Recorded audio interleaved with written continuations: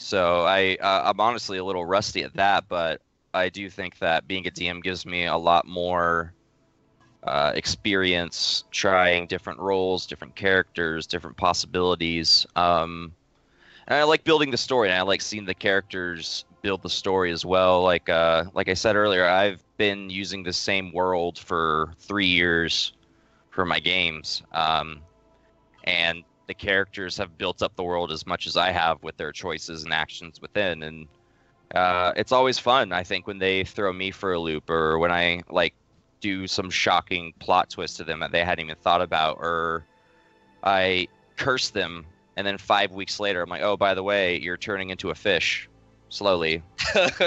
That's why you've been able to breathe underwater for 4 sessions. Nice. Stuff like that. Yeah. Should have known. Yeah, you should have thought about that. I would just let it happen. Fuck it. Yeah, I'll just be a fish. It's cool. Got 30 backup characters. It's fine.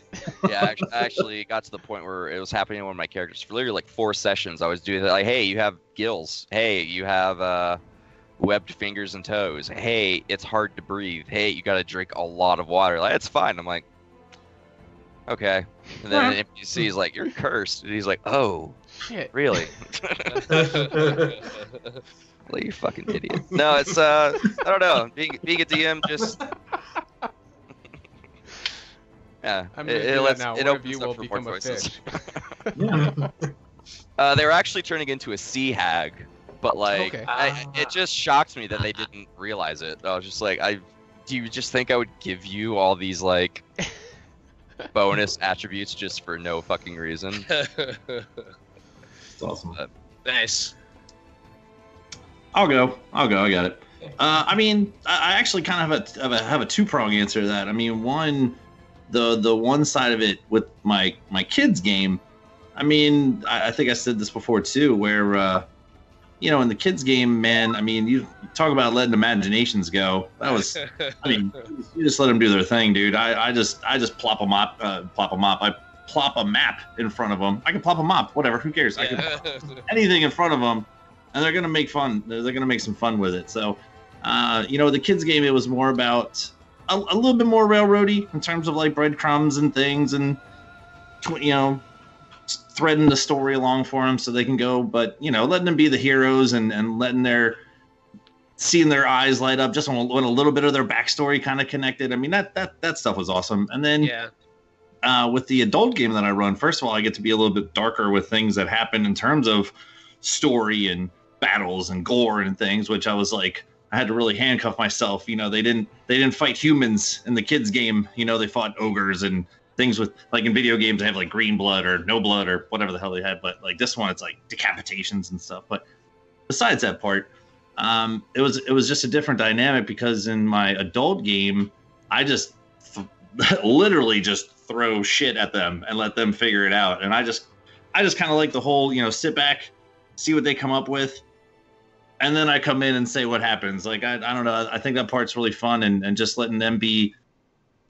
I just provide them with a world and let them go do things, and the whole time there's this thing happen around them, and all their stories are intermingling. They don't even know what's happening, but once they get there, the oh shit moments for adult games are pretty enjoyable. So I think I got into it for the adult side of it, just because letting more of my creativity just plop in front of my friends and then just let them have at it. And I get to add in little things where like, man, I don't know if like this person's going to come find me or this person, but I can't wait. I'm like, yeah, it might be one of them. And like, I already know who it is, but I just love keeping them on their toes and keeping them guessing, man. That's, it's two different game styles with the kids and the adults. Yeah, but for sure. awesome. All of it's just amazing. Well, I know. So for me, it was mostly I started as a kid with my dad teaching me and starting to play as that, and it was kind of like a little bit of a kind of like a demo intro of like this is how it works, this is how it is, and then I eventually found my own group to start with, and this is like before the internet and all of its good uses. So it was basically finding friends that were willing to do it. But of course, the problem being is that schedules were not the best, and the one who I had a DM with initially wasn't very reliable. And though it was my longest one session, the longest session I've had like lasted basically 3 months, and that was it. Like every other one I had after that, it was just kind of like bips and blips, and it would fall apart because the DMs weren't really either able to dedicate or just weren't as like into it in a sense, be it for timing or maybe they didn't enjoy it. So for me, it became an almost forced role for me because I still love the game so much. And initially, when you start out, I didn't feel confident enough to be a DM. I didn't think I would have the means to be able to really be an authority figure on like, yeah, I know how to work the game. Yeah, I know how to. No, I was like. I was very not confident at all. This was like prior to me even really embracing who I was at the time. So I was very reserved. I didn't really try to expose myself. But then eventually, as I got to like high school and later on in college, I was more open to being a DM. And then I actually started to do stuff with people when I had classes and I had people that I talked to. And it might change every semester or so, but I would have these little cliques and groups that would just do things. And I volunteered to be the DM because I was like, it's not going to go anywhere unless I step in and take the plate. And so once I did that, I started to take on more of the role, and I got to enjoy it. And it was something I was like, I can enjoy DMing. I can enjoy building these worlds that I can create and have like, actually people immersed into it and see them get excited about something that I actually found. I was like, yeah, I just thought in the back of my head, and, wow, you love it? Okay, great, let's go. And so it kind of became a thing of, I figured I'll fill the role because someone else was doing it, and it found to be a really nice place for me to be. And I've just been doing it since. And I've been a player more recently because of Roll20, but even still, I've done DM more than I play. Yeah. I love to play. I'm looking forward to the fact that this is like a game where I can be a player, and I'm playing in a game where I feel it's so solid to the point that it's not like actually complete campaign. Mm-hmm, I mean, that's why I think the game's so awesome, is because it really brings out like your personality traits that are good, and that are highlighted, and then it also like really helps you build on the ones that are weak, like confidence when you first started out DMing, like that built up over time by just taking on that role of being the dungeon master, and so like you learn a lot about yourself as a person just by playing, even being a player, but especially being a dungeon master. And it's true, like you really have to give a shit about the game for it to like be fun for you and the people, and like to continue going session after session. It's a good question. It's a good spotlight. Good spotlight question. I don't know. I wasn't timing myself, so I don't know if I hit that was like exactly 10 minutes. I was looking. I have a question. Yeah. I actually have 2 questions, but I'm gonna ask one, and I'll come back to the other one. But that was a good spotlight question. Thank you. So, we're here because it's a toss-up between 2, and we're trying to figure out, who's going to work. So, the long and short of it, I wrote down the question of, why should we pick you over the other guy? Pretty straightforward question, right? It's a straightforward question for sure. I think not knowing the other guy, based on the information I have, I don't think I would be here if Sean didn't think that I was a good fit for the game and the players. Mm-hmm. So I guess if I had to say why, I think it would boil down to I probably am going to. I might be a good fit. There's a good chance that I might be a good fit for you guys and for the game and for Sean's show and for his game.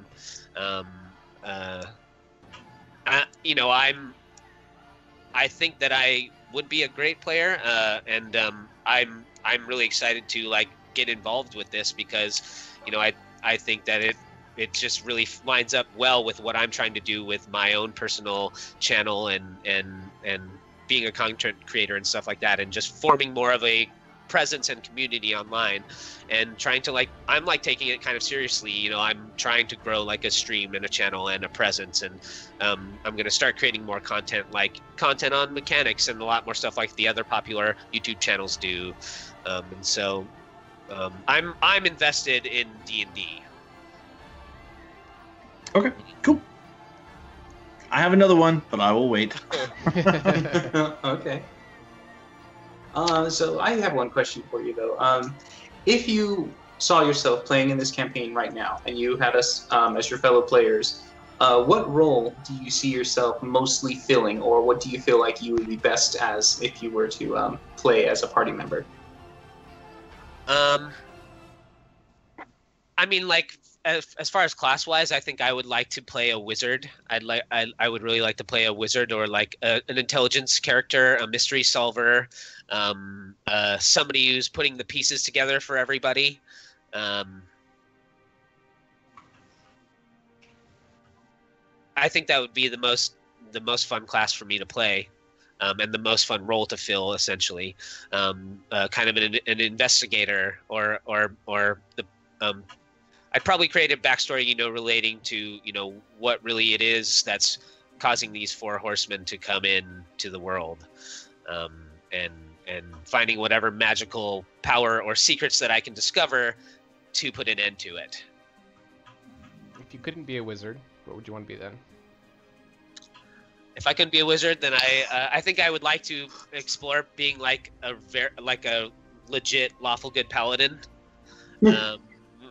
Like really actually being like the good guy, because especially in 5th edition, they kind of tossed the alignment system out the window, and everybody operates within shades of gray for the most part, all the time. I would really like to be like, I think it'd be kind of fun to be like an actual force for good, or at least somebody who thinks they're a force for good. What would be your last Go ahead. The last class you'd want to play. It might be interesting to, I think the class that most people are afraid to play is a bard, because there's certain expectations a lot of people think that come with being a bard, like having to, essentially be like the Scanlan Shorthalt of the group. So I think it would be fun to challenge myself to play a bard and be somebody who is like collecting stories and making songs about the group that he's a part of. So my question kind of ties into AJ's there a little bit. His was more D&D related, but I'm gonna switch it up a little bit. It's a very serious question. In hindsight, it there is a meaning. All right, so if you could be, what Ninja Turtle do you see yourself as? And also, why aren't you the other three? I think that I would most definitely be Donatello. Okay. He was kind of the sense of reason in the Ninja Turtles. I just I'm a big fan of the color purple as well. Okay. It's whatever answer you want to give. Yeah. I don't think I could beat Michelangelo, because I just don't want to do all that extra cardio to work off the pizza that he's consuming. Okay. Donatello's just Raphael's just a little too edgy for me. I don't listen to that much emo music, so I probably just wouldn't have the same playlist that he has. Okay. And then Michelangelo, I guess he would be like that force for good, or at least the one that thinks he's the force for good. But I think he's too one-dimensional, as then his solution is the problem to every problem is pull out my katanas and cut it up. So I probably wouldn't be Michelangelo for that reason. Because I'd want some more creative solution problems for the problems that we face. Okay. I know it's a two-part question, but it has a meaning. It has a meaning to me, so I needed to ask. I've always loved the Ninja Turtles growing up. I never asked myself which one I would be and why. So I did meet April O'Neil at Universal Studios once when I was like 8 years old. I think I still have the autograph she gave me with like a little lipstick kiss on it. That's cool. I like it. Yeah, you don't get rid of that. Yeah. Okay. All right, you're good. That was my question. Now, you've been saying that you're creating content and you're already streaming other D&D games and running a YouTube channel and all that. let's say, for instance, that takes off and gets really popular. Would you leave this game to do that, since that's your own creation and this is someone else's? No, absolutely not. Because a big part of it, it really is like building a community of fellow streamers, of fellow content creators, and doing it all on your own. Like, that's fine, but I think the personalities that I enjoy the most that are that on Twitch and on YouTube are the ones that like play together and all have their own streams and shows as well.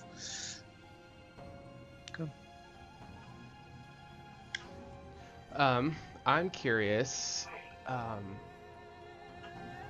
what is drawing all four of you to my game and to me? Obviously, we're all here for a reason, and there was a series of interviews. So if you didn't want to be a part of what I was doing, you would have dropped out.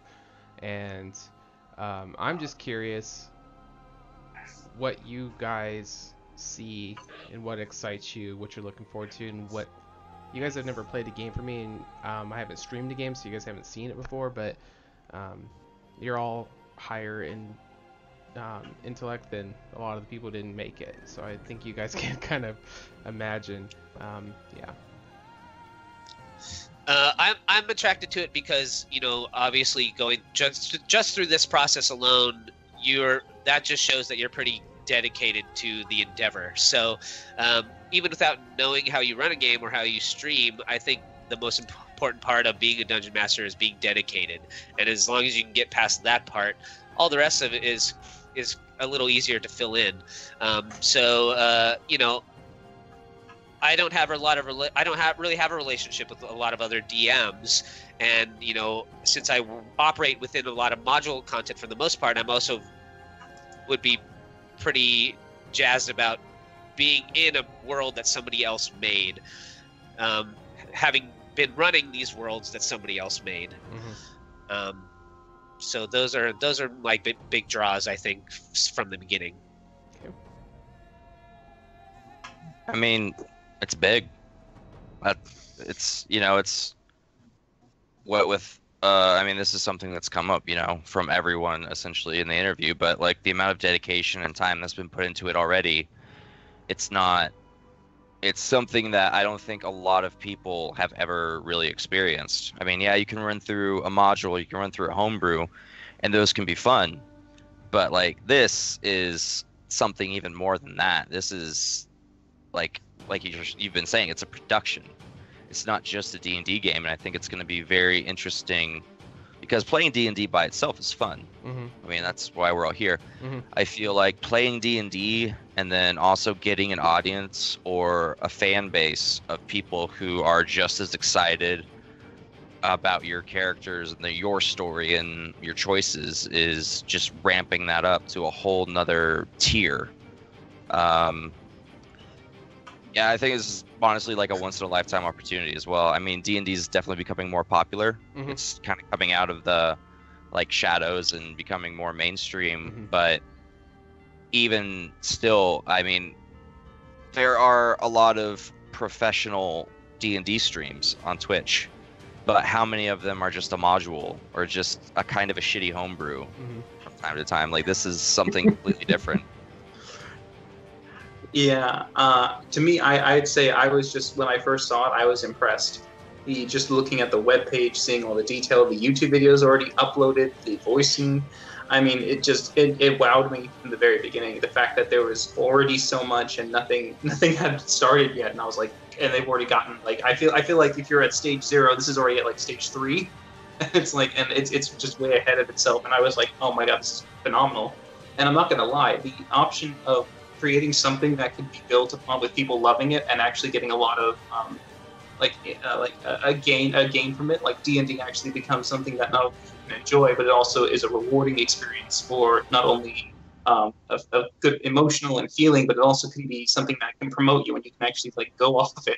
I mean, I know Sean says it's like, I'm still going to do it because you love it, and you do, but God, wouldn't it be nice if you could just literally do this and nothing else? Yeah, that's the dream. But yeah, I mean, that to me, I really feel like after looking at it, that this has a great potential, a very strong shot of doing that. Like, it could easily take itself up and beyond. And especially since, I mean, because if you really want to go by the greats, they all have to be something created, something homebrewed, and an immersive world that people fall in love with. And I think that Sean's world is just one of those worlds. I think it's got everything it needs. And I mean, you've already got a team that's like ready and not only willing, but they're also doing it without being paid or supported. That says a lot. That says an immense amount. Can't put words to that. And I believe in it just as much as they do. I mean, I wrote down, because I don't want to forget my thoughts. Sometimes if you haven't been able to tell by now, sometimes I have something really good, but then my brain goes 14 different directions. I mean, I think it's exciting to be a part of something with, as AJ said, with potential to be not necessarily from the ground up, because you guys have already done, like you were saying, like you're already past the ground stuff, and to be able to contribute to the project. And it's not like, you know, there's been a whole process to this where, you know, we're all here for a reason, multiple reasons, because A, we want to be, and B, because we were chosen to be. So all of those factors adding up into, you know, this could be something really great, and I'm really excited to be a part of something that's great, you know. And I think it was Dillon who said about, you know, possibly having people, not even possibly, like I'm past that part. It's like just knowing that at some point we're gonna have people that are like excited about our characters and and are all about our stories and seeing what happens next and tuning in next week, and you know, what crazy hijinks are we getting into? Like, that is amazing to think about. Like, I've never thought of that before when I first started playing D&D, and now I'm here with you guys, ready for that next step. And yeah, once in a lifetime opportunity, man. I'm echoing my fellow two compatriots over here, who've already like we're all on that same wavelength of you know, the commitment that Sean, you guys have all put in. That goes without saying. We've said that numerous times, and I'm excited to see. You know, you're gonna take the reins, and we're gonna pull the horses, and we're gonna see where this thing goes, man. One of my favorite parts of Critical Role is just watching that end when they show all the character art, you know, that people put in. It's like, man, that's just fucking crazy to get to a point where people are just making art about your D&D character. Right. You know? I think that would be kind of crazy to experience that kind of thing. So yeah, I appreciate everything you guys are saying. It's really nice to get stuff reaffirmed. This has been something I've been working on for a while now, and it really sucks because there's so much to front load, which will make more sense while we're playing West. So much of it has to be done before the game can start, because traditional games, as long as you're ahead of the players, you're good to go. But like, I have future sight of what I know it's gonna be, but it's been a long road, and sometimes it's daunting, and you get a little burnt on stuff. It's like you want fruit for all your, you know, your sowing. But my intentions for my players is, obviously I want to be successful in this endeavor. I want my brand, my game to become something. I want to become something, but I'm not doing this alone. I'm looking for people who have an understanding of, they're 1/5 of this show, and if we become successful, that success is hopefully going to be for you as well. So everybody who's in it, I want you to, once the campaign's done, like, finish the campaign, please. Like, once you're if something happens where one of you become Justin Timberlake, don't just jump out of instinct. You know what I mean? Use it. Finish the tour and then do your own solo. Like, I would love for all of you guys to be able to use this for a resume, say to apply for Critical Role or for anything. You know what I mean? Like, take this and further your careers. Just don't leave prematurely. Please finish out everything. But I don't think you guys wouldn't be here if I didn't think you were going to stick it out. But I'm hoping that this is something that you guys can take with you as well.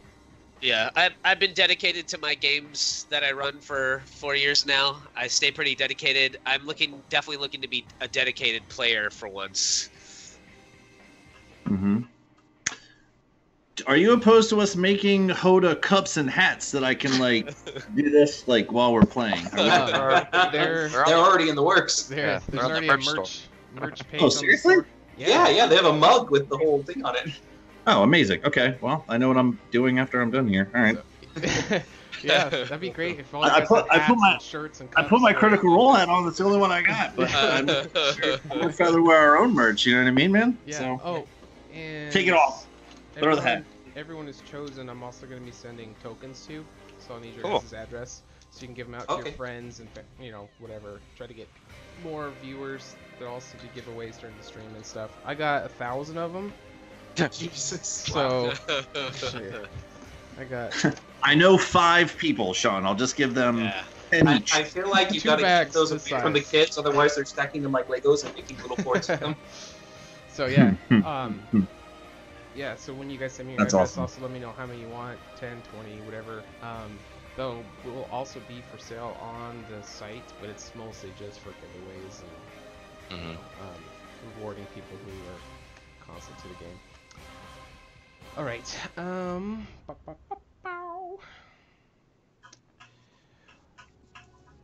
Skittle-da-diddle-da-doo. I don't know. Keep going on with your melody there, bro.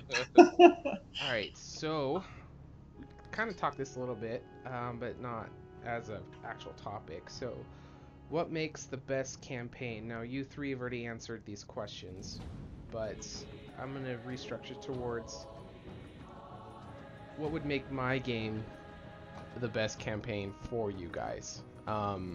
You guys have watched some lore videos. You guys kind of have an idea of what the world's gonna be like, but just I'm also needing to tailor how I'm running to best suit you guys, and you guys are gonna need to tailor how you play to best suit my world. So it's gonna be a relationship that we're not gonna know until we start, and as we're going through, we're gonna be, evolving together. But what are some things that we're gonna need to do to make this the best campaign it can be for you, as far as you and the other 3 players, and then myself? So I think what would make this the best campaign for me, and hopefully in turn for you, is just the and a lot of the stuff that I watched recently, the creators from Wizards and all that, they really hammer home like the collaboration process, that it's everyone at the table's game. So it can't just be the Dungeon Master's game, it can't just be the player's game. Like everyone has to be involved from beginning to end. And so I think that it's just like going back to having the players that can't really speak up and stuff like that, like everyone pulling their weight, so there's not that feeling of like this is just about me.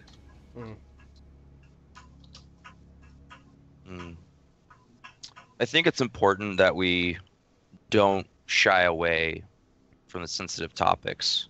We talked a little bit about it in the interview, like racism, sexism, things like that, and it's already in the game with the Tabaxi and their caste system. I think the problem that a lot of D&D games have, such as just for instance like Acquisitions Incorporated, is nothing they ever talk about is actually a serious issue that can be relatable to anyone, really. If there's not humor in it, they won't go there. Yeah. Yeah. Critical Role less so. They do deal with some important stuff, but I still feel like they shy away from like the real kind of dark brutality of some of the things. Like when they went to the vampire place, you got a whole city run by vampires. Like that's black. Like that's dark and gritty and brutal. There's suffering and all that kind of stuff, and it was just kind of glossed over. I'm not saying that we need this to be like a Warhammer 40K